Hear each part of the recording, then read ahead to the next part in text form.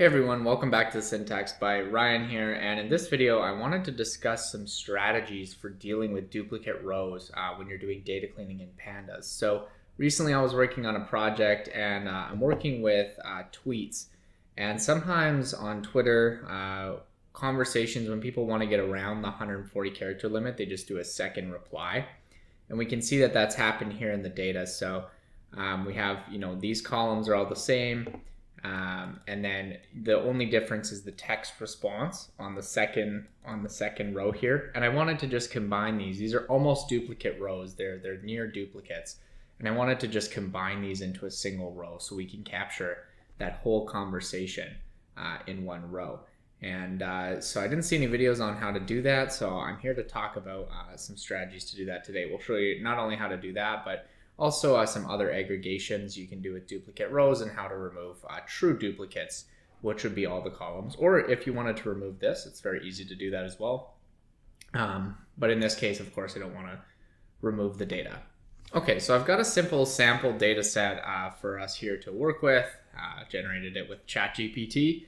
And so I've gone ahead and imported the citizens.csv and taken a look at the data. So we can see that there's a few duplicates where the name and age is the same, and then the country is different. So we can see that here with Emily Wilson. And then of course we have some true duplicates. So we have John Smith, 25, USA, John Smith, 25, USA.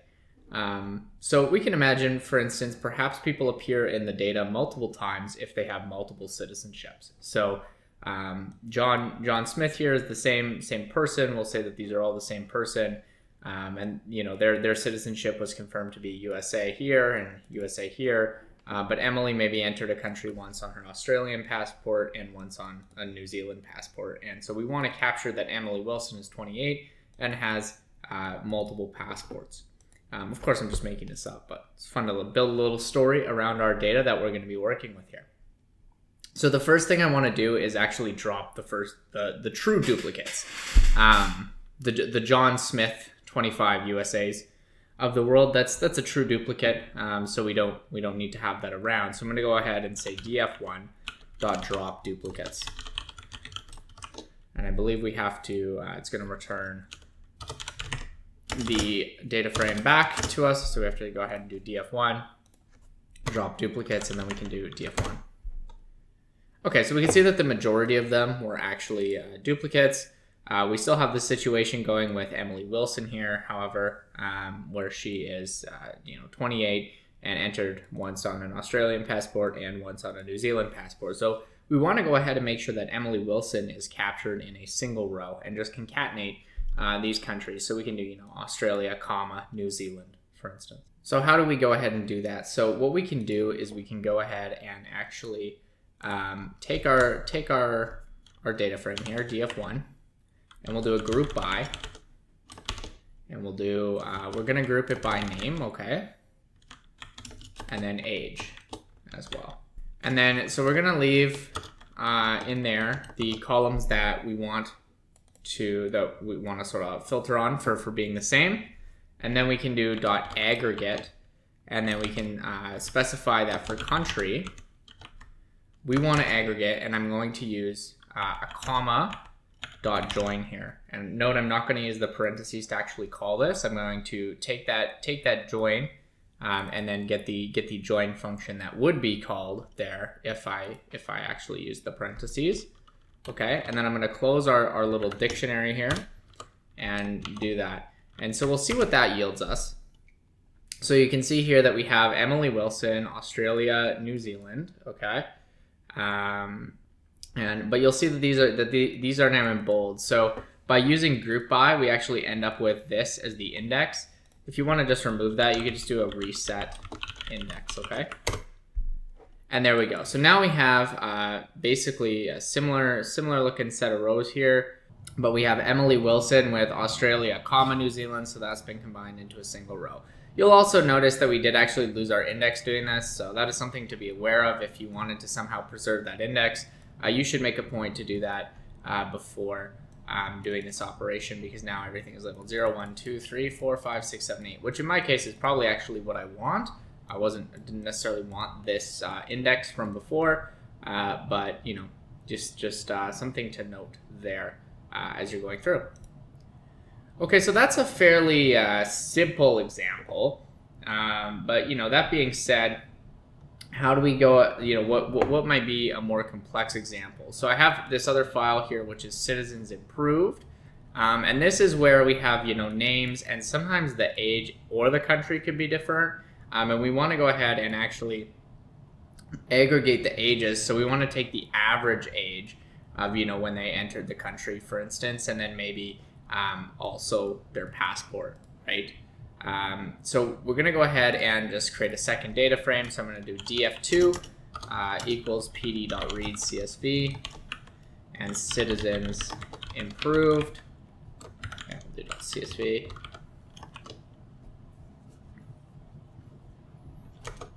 And we'll do df2.head. Let's do 15 and see what we got. Okay, so we still see that Emily Wilson's there, 28, Australia. John Smith is there. We can see Michael Brown. It's a true duplicate. I'm not sure if I see any with the different age right now, but I know that there are some in this file. So let's go ahead and remove the true duplicates and see what we're kind of left over with. So let's do df2 equals df2 remove drop duplicates, sorry. And now one thing to note about this function is you can tell it what columns to use. So if you wanted to just drop any that had the same name and country, for instance, and you wanted to say, well, those are the same person, they were just a different age or something like that, you could definitely go ahead and just pass those columns in to drop duplicates. I'm not doing that here, but you can definitely do that if you want to. And so we're going to take a look now at what we have without the drop duplicates. Oh, I was confused as to why we're only getting a result of 15 here. It's because I called head. So yeah, the data frame is now small enough that we can actually look at the whole data frame at once. And so we can see here we have Emily Wilson, 40 New Zealand, Emily Wilson, 28 New Zealand, and Emily Wilson was 28 from Australia as well. And you know, we have some that are the same in the age, some that are same in the country, and then we have, you know, some that are just the same name. So here we want to go ahead and just assume that, you know, we want to combine all the ones with the same name into a single row of information about the person. Okay, and so how are we going to do that now? So we can do it the same way that we did it before. So we're going to do df2.group by. This time we're only going to group by the name. And then we're going to do aggregate. And you want to make sure you provide an aggregate for every column that you didn't group by. Okay, so for age, for instance, we want to just take the mean age. And you can pass that in as a string. There's a number of strings here that are valid. You can use basically any NumPy function. What I would suggest is if you have a particular function, you can just, you know, Google it. I wish there was a complete list, but this is actually a very versatile way to pass in the function, I guess. Pandas can use NumPy functions. It can use Python built-in functions. So all the things you would expect, you know, if you want sum, mean, median, if you want to do a standard deviation, that sort of thing, all the common ones are going to be there for you. If you have something less common, you could search it up, and of course you can pass a custom function as well. For the country here, we're going to go ahead and do again a join. Okay, and then we can go ahead and reset index. I showed you what happens last time, so we have that. Now you'll notice something interesting here. So we actually have multiple rows for Emily Wilson, 2 from Australia and 2 from New Zealand.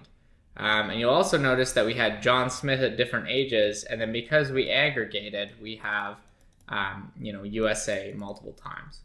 So how do we fix this? So we could just fix this by doing a custom function, and so I'll show you how to use that right now. So we can do define join unique, and we're going to say items, and then we'll say return, and we'll do that join, and we're going to convert the items to a set, and set in Python can only have unique items. You can't have an item multiple times when you have a set. So by converting this list into a set, we will just automatically end up removing the duplicates as part of that process.